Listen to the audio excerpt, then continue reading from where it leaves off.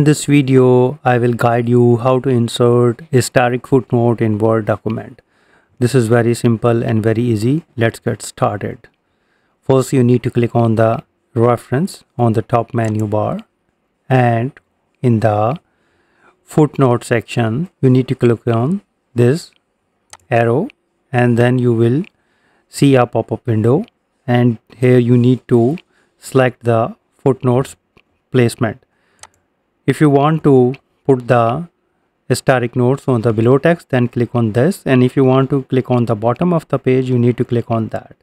Right now I am selecting bottom of the page, and then on the columns you need to click on that, the column. If there is a column on your page, you need to select the columns, and after that click on the number format, click on the drop down menu and go down, and at the end of the drop down menu, click on here. You can see that some asterisk numbers are here.